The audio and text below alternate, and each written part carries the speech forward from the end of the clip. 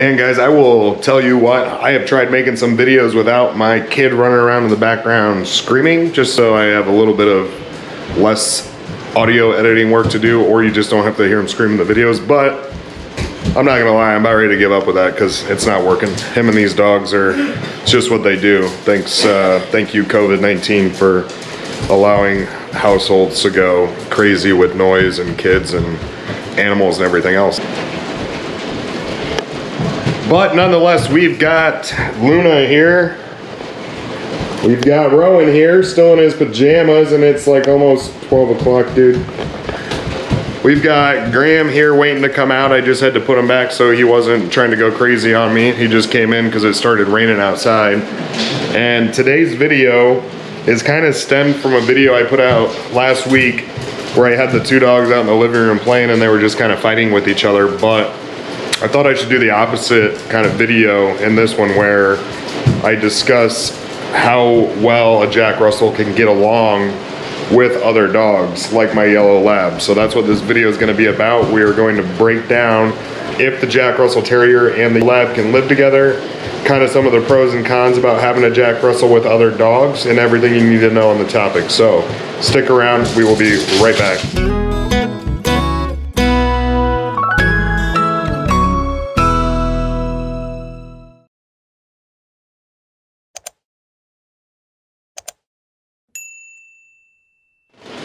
Alright guys, we are back, and real quick, like I always do before we dive into the video, please make sure if you're enjoying this content, you like it, you subscribe to it, hit that little notification bell so you are notified on every Tuesday, every Thursday, 8 a.m. Central when our new videos are released. That way you get to keep watching them, we'll keep making them, and if you want to leave a comment for us down below on what kind of videos you want to see, we're happy to help with that too.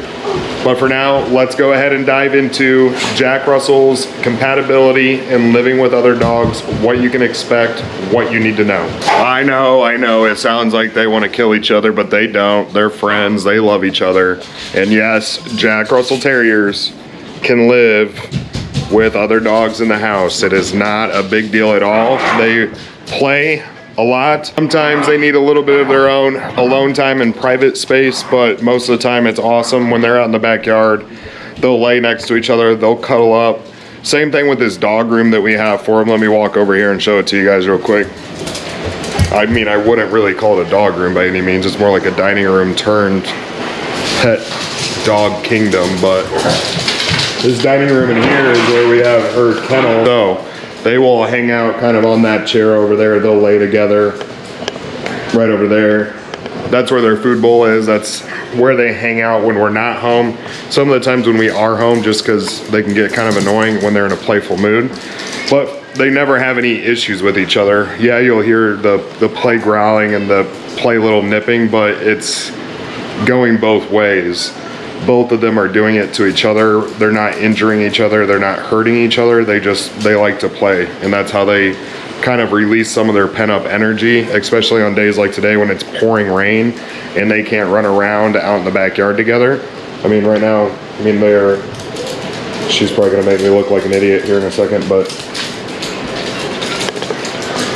that's what they do.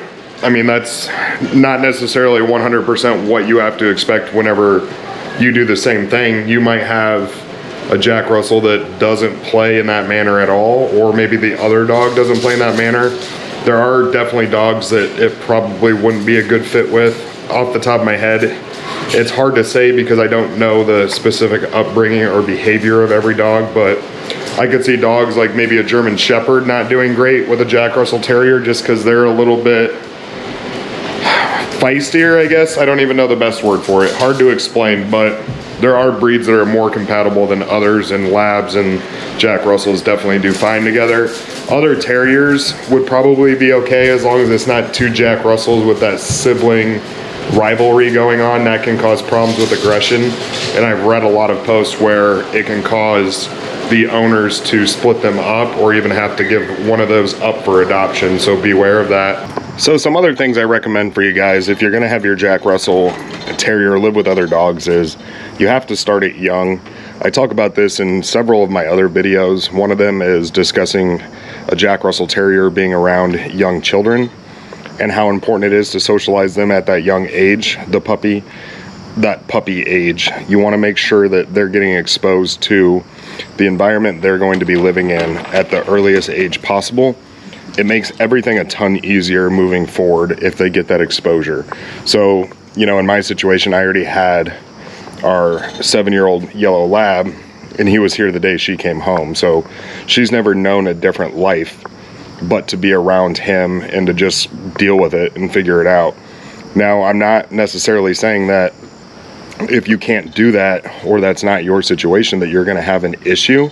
I'm just saying that it'll be much easier for you if you can try and find a way to make that happen. If you can have them get used to each other starting very young and quickly, right out of the gates. Another thing that I recommend too, especially when your Jack Russell Terrier is still very small, is to make sure that you're still around whenever they're in their playful moods. I mean, they still play fight. They don't ever get aggressive with each other, but I would recommend some kind of supervision when it's possible for those first few weeks or even those first few months. Once they've been around each other for a couple years, like my 2 dogs have, that's a different story. I don't have any reservations about leaving these 2 alone together or not being here to supervise, but in the beginning, you want to make sure that they're not acting in a certain manner towards each other that might cause an injury or some kind of harm. It's really up to you, to be honest with you, how you go about doing that. When she would be alone with him, in the beginning, we had her in a crate and him in the same room. So they were around each other, but she was crate trained for the potty training reasons, and just so that she wouldn't destroy anything at that young age. So if you can supervise when it's a brand new relationship and when the 2 dogs are just meeting, it'll be a much better situation for you overall. All right, guys, that is about all I have on this topic of a Jack Russell being around other dogs, being compatible with other dogs. If you should do it, if you shouldn't do it. My overall opinion is yes, it's perfectly fine. Whatever bad rap they've gotten in the past for not being the best dogs with other dogs, I find completely false. I think it lies in your hands on how you build those relationships between the dogs and your overall training with the dogs. And the more you can put into it, the better it's going to turn out. Again, if you guys are finding these videos helpful and useful, please be sure to subscribe down below. Give us a thumbs up. Let me and Luna know that you're enjoying the content. And we will see you on the next video. Take care.